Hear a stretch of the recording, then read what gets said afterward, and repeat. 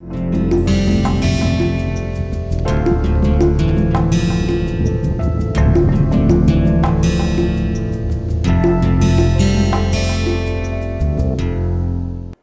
welcome back. So in last lecture we were talking about the surface water, and then basically the surface water, when we say, then we immediately things comes in our mind is runoff. So runoff will be affected by many factors, mainly the subsurface, lithology, slope, and of course it will also affect the sediment yield. And then at last we discussed about that the two basins, basin A and basin B, which shows the higher drainage density in the upper portion, whereas the lower density in the lower portion, and that was basically because the upper portion is occupied by the underlain by shale, whereas the lower portion is underlain by sandstone. So sandstone is more porous and permeable, whereas the shale, which is mostly composed of very fine clay particles, is mostly, we see that it is less permeable and more porous. So the clay has the capability of holding water, but it would not allow the water to flow through, and that is one of the reason why we see an higher drainage density in the upper portion of the two drainage basins A and B, which we were showing in the previous slide. Now moving further, the factors affecting runoff and sediment yield. So most important is the geological factor, rock and soil type, texture and structure, mineralogy and degree of weathering. Absorb or increase runoff.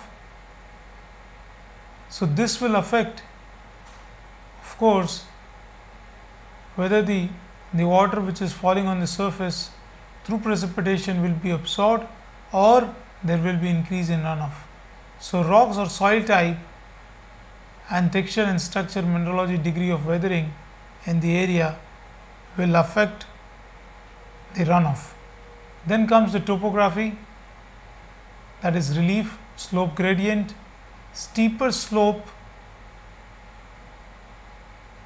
reduces infiltration, will increase runoff and velocity. Now this are couple of points which are very much important when we talk about the flood hazard.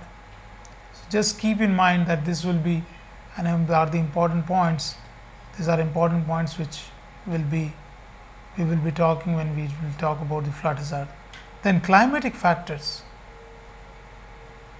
intensity and duration of precipitation and frequency of precipitation, that is the frequency of rain, that will also affect the runoff and sediment yield. Frequency of high magnitude storms in the region will also affect the runoff and sediment yield. Large amount of sediment and large volume of water is due to storm and intense runoff. Then comes the vegetation factor. Type, size and distribution may affect the stream flow in several ways. Thick vegetation will protect the erosion. So less erosion will decrease runoff in streams, whereas decrease of vegetation may increase runoff. Land use factors, agriculture, urbanization will definitely affect the runoff and sediment yield. So if you go for urbanization, you are going to remove a lot of agricultural field, or you are going to remove you are going to do deforestation, and finally resulting into the erosion whenever there is a precipitation or the rain. So these are few points: geological factors, topography, climate, vegetation and land use factor which are affecting runoff and sedimentary. Hydrological or hydrology and climate. Again, this is what we see close to Himalayas. So, we have the towering height of the mountains and the wind which is flowing from ocean through or flow across the mountains. So, the prevailing wind carry warm air over oceans where it gathers moisture and water vapor. Further, when it reaches close to the mountains, when the moist air encounters mountains, it rises, cools and condenses, precipitating rain and resulting into the rainfall or the snowfall. And third is that it is resulting or result into rainy windward slope. So, this is the windward slope. As the air mass passes over the mountains, the cool air, now depleted of moisture, sinks and warms. Its relative humidity decreases. Hence, what we see in terms of the landform here is the desert. So, the fifth one is a dry leeward slope or rain shadow region is formed. So, this is how the hydrological cycle is connected with the landform formation. So, the desert what we see here in the leeward side is because of the air masses which passes over the mountains, its relative humidity decreases. And the best example is Himalaya and Tibet, or the other side of Tibet where we have the desert. So, now we will talk about some important points.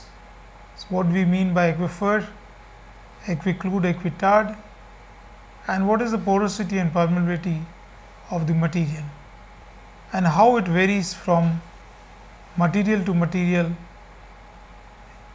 We will see in this part.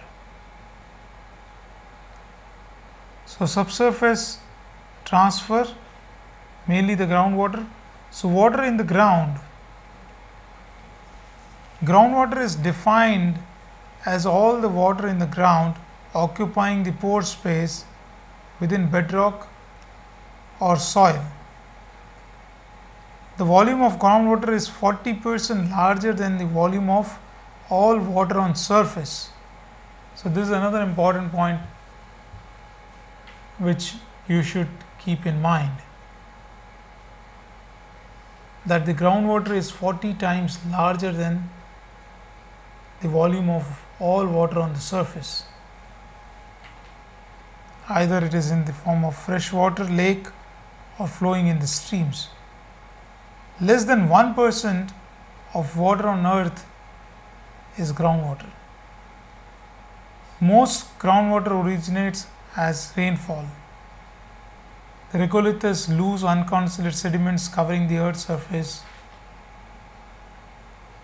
Depth of groundwater, it varies from few meters or hundreds of meters to kilometers.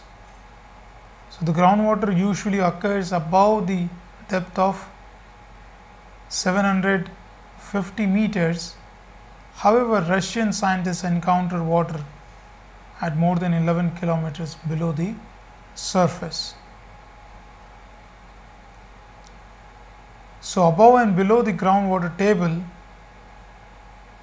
what we have is the unsaturated and saturated zone. So, unsaturated is also termed as Vadose zone, and the saturated zone is also termed as ferritic zone. So now some terminology is related to the water table. So the zone of aeration is basically the unsaturated zone. So the zone of aeration, also called the unsaturated zone or vadose zone, is a layer of moist soil followed by a zone in which open spaces and regolith or the bedrock are filled mainly with air. So this is unsaturated. Of course, it is porous, but the voids are occupied by air and not water. Whereas in terms of the saturated zone beneath the unsaturated one, a zone in which all openings are filled with water. So this is this portion where all voids or the space between the grains is occupied by water, and that is termed as saturated zone. So the line between the zone of aeration, unsaturated and saturated, is the water table, and this keeps on fluctuating during different seasons. So the upper surface of saturated zone is termed as water table. It's contact between the saturated and unsaturated zone. So this is just the enlarged picture of the previous slide, saturated and unsaturated zone, and this is the water table. So in case of a sloping surface and nearby river, what you will be able to see, the water level of the river will mark the water table in the nearby area. So here it has been shown in more detail. So what we have is in the profile soil, weathered rock, porous bedrock, mainly the sandstone. So the porous bedrock is having the voids, and what we see here is the upper portion is unsaturated zone, which includes soil and weathered rock, and then we have the groundwater table, that is the contact between the saturated and unsaturated zone. And in saturated zone, the pores are filled with water, whereas in unsaturated zone, the pores are filled partially by water, but mostly air occupies the pores in the unsaturated, that is the vadose zone or the zone of aeration. Now, porosity and permeability. Porosity is the percentage of the total volume of a body of regolith that consists of open space called pores. Porosity is measured as volume of pores by total volume of the zone, that is the volume of voids or pores by total volume. Well sorted sediments will have porosity is about 30%. Poorly sorted sediments, the porosity is 15%. Cemented sediments, the porosity is hardly about 10%. So this is what has been shown here, that you have A, B and C example where A is well sorted, where the porosity is high, because the space which is available between the well sorted sediments or small fragments of rocks, they are more, hence the porosity is much higher as compared to the poorly sorted, where we have different size of grains. And then if we are having the cementation, then the porosity is hardly 10%. So the porosity decreases from well sorted to cemented sediments. porosity in rocks, vesicular and fractured basalt will have porosity up to 30 to 40%. So, similarly, if you are having fractured rocks in some regions, you will have more porosity, but in case of shale, the porosity will be less. Sorry, the porosity of the shale, its permeability is less, but the porosity is much higher. So in terms of the sedimentary structures, limestone has a porosity of around 30%, then intergranular space in the sandstone 5%, conglomerate 20%, and fractured granite is less than 1%. So this is in terms of the porosity. So we are talking about here the space, open space, or the pores which are available between the grains. Porosity, the percentage of empty space called void space in the sediments or rocks, and as we have already discussed, this has been measured at total number of voids by total volume. And further, another important parameter is permeability.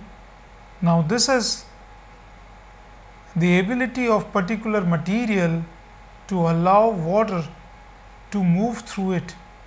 So that means whether the layer allows the water to move through it. So in this case, the permeability of the sandstone will be higher as compared to the permeability of the shale, and this will be reflected very much on the surface, as we have seen in one of the example in the previous slide, and that is the higher density and lower density. So the porosity and the hydraulic conductivity of the selected material, if you look at unconsolidated rock, so unconsolidated, like for example clay, the porosity is quite high, 50%. Then we have sand, gravel and sand is around 20, whereas in terms of rocks, 15% is sandstone and 1% is hardly porosity what it has for granite.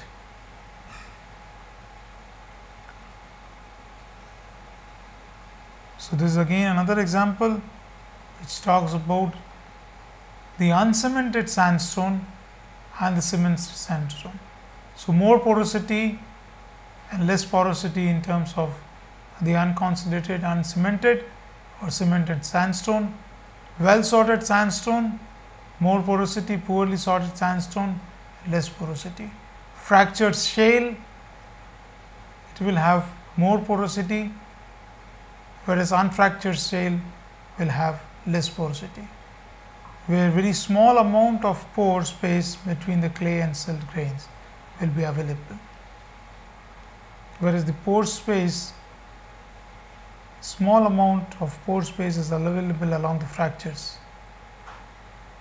So the fractured shale will have more porosity as compared to the unfractured shale. It's again porosity and permeability aquifer of rocks and sediment types. So the gravel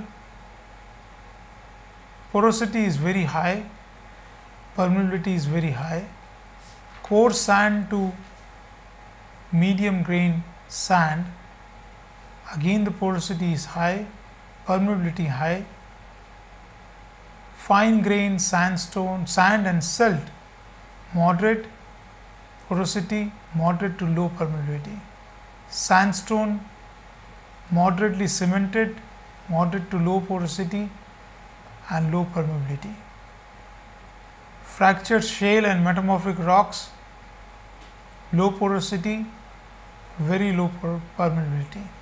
Unfractured shale, very low porosity, very low permeability also. So as the diameter of the pores increases, permeability increases.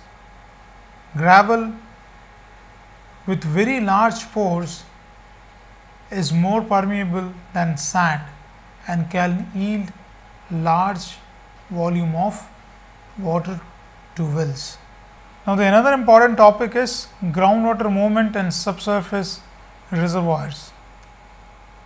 So, factor that influence rate of infiltration.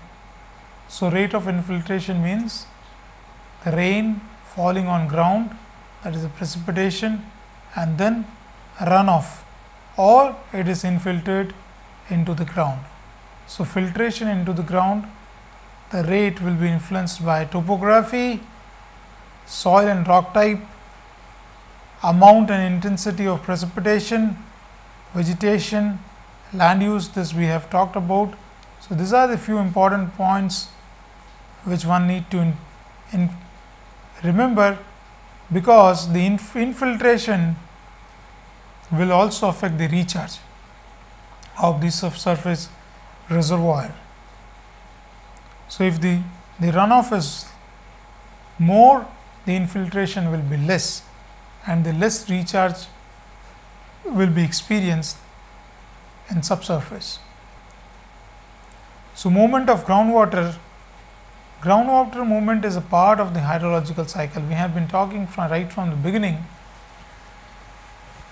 that surface runoff and underground movement of the groundwater is the part of the hydrological cycle. So, as rainwater seeps into the ground, enters the groundwater reservoir. Now, this sketch which explains the overall, that is precipitation and percolation and the movement of groundwater and discharge subsurface. So, this is the water table, it has been marked. So, this is groundwater movement and it goes into the river.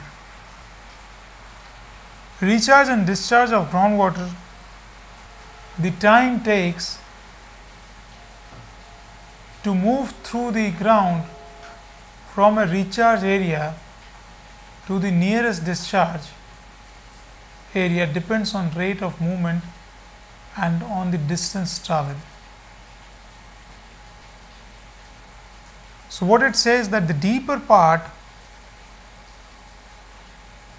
where the groundwater moves will take longer time. So, the movement may take from a few days to possibly thousands of years in case of where the water moves through the deeper part of the groundwater. So, it may take a long time, the deeper part of the groundwater, to move into the surface. So, it may take thousands of years. This is what has been shown here, that is the recharge area, and the discharge area is basically in form of the river, the fluvial landscape, and the water which is infiltrated will take days or years or millennia. So, I will stop here and we will continue in the next lecture. Thank you so much.